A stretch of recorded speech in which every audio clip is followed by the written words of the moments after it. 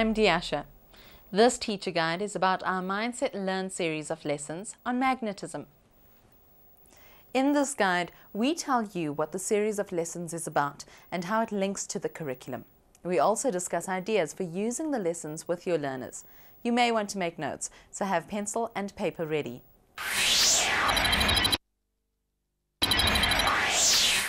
There are 4 lessons in this series in which we unravel the mysteries of magnetism. We trace the origins of magnetism back to ancient Greece, where Magnus discovered that certain rocks attracted bits of iron. We show how different people have used this strange property of matter and how scientists have tried to explain it. In our final lesson, we examine how magnetism affects the environment.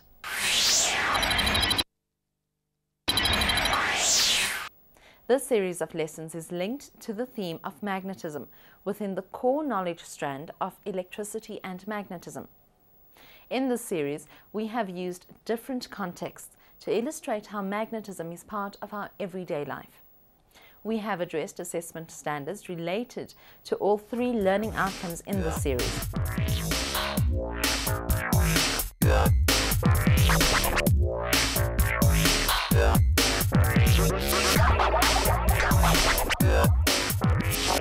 The learning outcomes and assessment standards for each lesson are stated at the beginning of each video lesson in the series. In addition, lesson outcomes linked to these are also given for each lesson.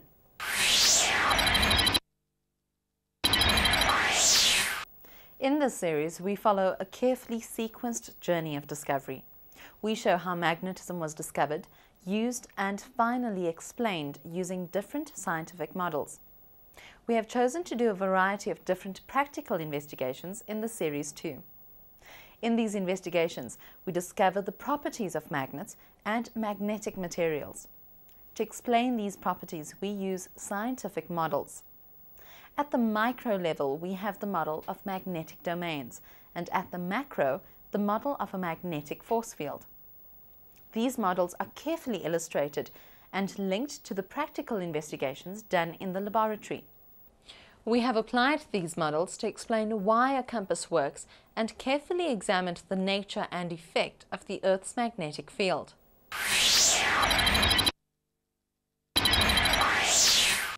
The success of these video lessons depends on the way you use them in your classroom. We suggest that you watch the lessons yourself as part of your planning. To get the full benefit of the lessons, your learners need to engage actively with the concepts presented. So, when you preview the videos, think about how to introduce each lesson and what follow-up activities will be useful. Also, watch out for places in the video where you could pause to have a class discussion or ask learners to complete an activity or solve a problem posed in the video. We have used this pause icon to suggest some of these places to you. As you watch each lesson, make a note of materials and other resources you might need to bring to the class. For example, if you want your learners to make their own water compasses, you will need some magnets, steel pins, containers for holding water, and polystyrene or cork. Assessment is an important part of teaching and learning, and the lessons provide opportunities for a range of different types of assessment. When you pause the video for learners to do an activity, you can assess their understanding of key ideas in the video and adjust your lesson plan if necessary. The task provided at the end of each lesson is always linked to at least one of the lesson outcomes, and thus provides you with a useful assessment opportunity.